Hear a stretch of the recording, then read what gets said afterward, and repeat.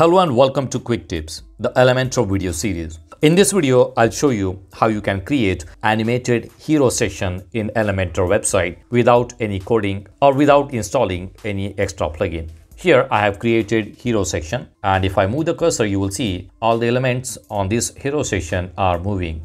They are basically tracking the mouse. So I have used the mouse tracker effect. You will see this rocket and the text are moving towards the mouse. You will also see the tilt effect to the text. And if I scroll down, you will see the text is increasing the size. So this is basically the scrolling effect that I have used. I have created another hero section here. Here I have a title and an image of camel. And if I move the cursor, you will see the camel and the text both are moving. Both are moving in the opposite direction. In this example also, I have used the mouse tracker effect in Elementor. So I'm not installing any third-party plugin or any extra code. So let's see how we can create animated hero section in Elementor. Do not forget to subscribe to Quick Tips YouTube channel. Watch new videos about website design, e-commerce websites, search engine optimization, social media marketing, WordPress tutorials, video editing tips, and many more. Press the bell icon to get instant notification whenever we publish new videos. So here I'm logged into the dashboard of the WordPress website, and I'm using Elementor and Elementor Pro plugin on this website. This is a demo page and I do not have anything on this page. Now we are going to create hero section, and in that section we are going to use animations, scroll effect and the mouse tracker effect. So let's click on the plus sign and select the flex box or any section. This is a single column section. Let's select the section, and at the top go to style settings. Here we are going to add background video for this one. Before that, I'm going to increase the height of this section. I'm going to use minimum height section. You will see layout. Under layout, you will see minimum height. Change the pixel to a viewport, and here enter number 100. So it's going to take 100% of the viewport height. So you will see the height of this section has been increased. Let's go to style settings, and for the background, we are going to use a video. I already have one video uploaded. Let me go to media library, and you will see one video, that is a space video. If you have any video from YouTube or any other source, then you can add the link of that video. In this case, I have one space video already uploaded to the WordPress website, and this is the link for the video. So I have copied the link. Let's go to the page again. Go to style settings, and for the background type, we are going to select a video. Okay, and here enter the link of the video, and you will see the video is there as a background. Okay, you can also adjust the start time and the end time. If you want this video to be played once, you can enable this option. Play on mobile, enable this option, so it will play on the mobile also. Privacy mode, if you want privacy mode, you can enable privacy mode. You can also add a fallback image there. In case if the video does not play, it will show a fallback image. So in this case, I can also upload an image of a space as a fallback background. If you also want to add background overlay, you can also add background overlay color. You will see background overlay color here. All right, I'm not going to add any background overlay color. So let's reset it. All right, so we don't need to make any changes here. This is the background video playing here. You will see it here. Okay, now in this container, we are going to add 3 columns. So click on plus sign and add one more container here. And for the direction, select the horizontal direction. And inside this container, we are going to add 3 columns. That means we are going to add 3 more containers, right? So this is the first container. Right click on it, click on add new container.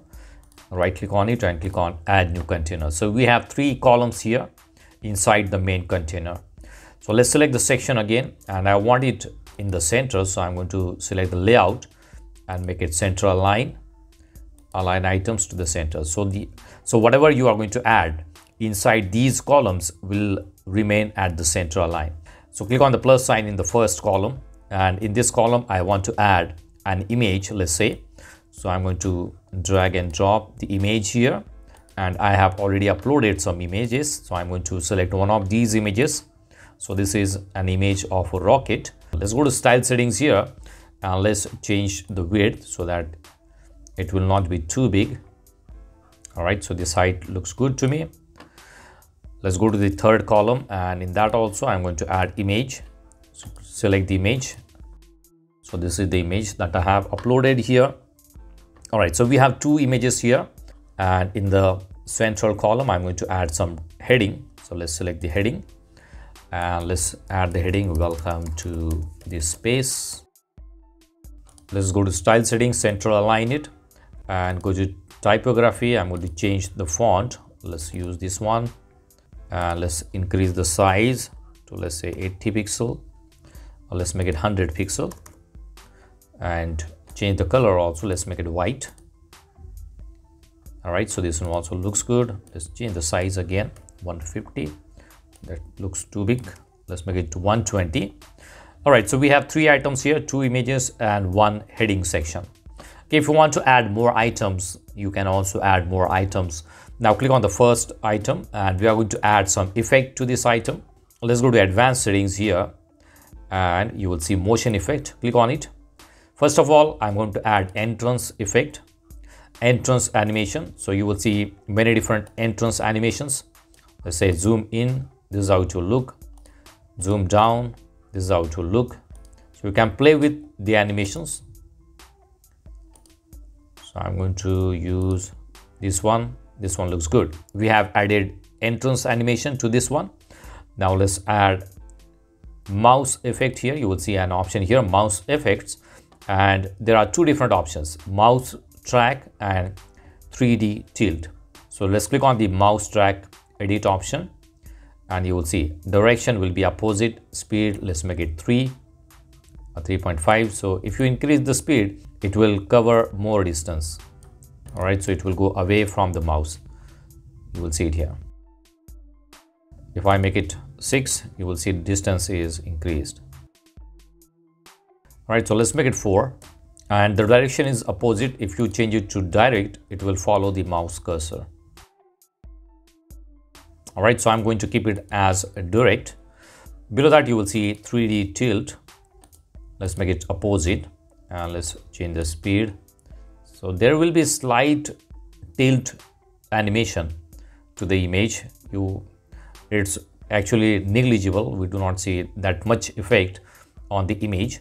So leave it as it is. We have two animations here, mouse track and 3D tilt. Let's go to the image here.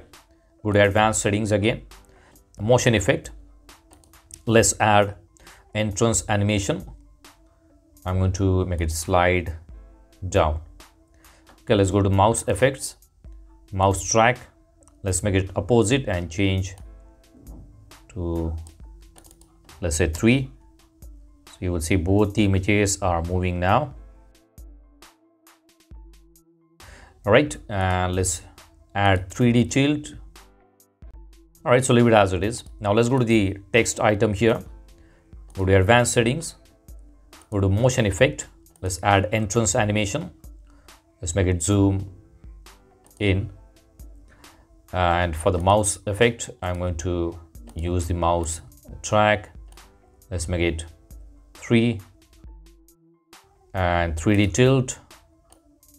Okay, you will see the tilt animation for this text properly. All right, now we are going to add scrolling effect also for this text only.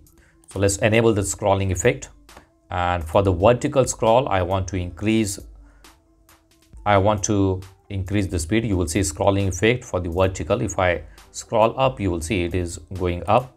Let's make it down. So if I scroll up, you will see the text is going down. So this is the scrolling effect. We can also increase the size of the text when we scroll down. So you will see an option here, scale up, scale down, up. So I'm going to select scale up, so it will increase the scale or the size of the font. You will see this is the font. If I scroll down, the font will increase for this text. So this is the scroll effect. All right, so we have got the effects here. Let's click on publish, and let's click on view page. Okay, so if I scroll here, you will see Now the animation here, all the elements are tracking the mouse, and you will also see tilt effect for the content here. These two elements are following the mouse, and this image is going in opposite direction. Right, let's add one more example here. Let's go back to the demo page and let's add one more section here. Do the same thing, change the minimum height to VH, make it 100%, so it's going to take the 100% of the viewport. Okay, and let's go to style settings and let's add background image. I have one background image already, so I'm going to select that one. Image resolution will be full, position will be, let's say, center, attachment will be scroll, no repeat, and cover. All right, so it is going to cover the entire background. Now in this column, I'm going to add an image. So let's click on the plus sign here and let's select the image, drag and drop it here. I have an image of camel, so you will see an image of camel here. Let's change the size, let's make it small. All right, and let's go back to the section here. I want this camel to be at the end of the section, so let's go to layout, select to the end, and let's make it to the start. All right, let's change the size again to the image of the image. It is in percentage. I'm going to make it pixel. Now the position of the camel is in the bottom left hand corner, so you need to play with the settings of this section and you can select the position where you want this item to be placed. So we have it at the end and to the start. Horizontally it is start. All right, now let's add one more element. Let's add heading here, drag and drop it, and let's say welcome. All right, let's increase the size. Let's change the font and increase the size, and let's make it center align. Let's go to advanced and align self will be, let's say, center. Go to advanced again and let's add motion effect to the text, scrolling effect. Let's change it to down and let's increase the size also. Okay, let's go to mouse effect. Mouse track will be, let's say, opposite. Let's increase the speed. And 3D tilt, I'm going to increase the 3D tilt also. All right, let's go to entrance animation and let's change the entrance animation. Let's say bounce. All right, a rubber band.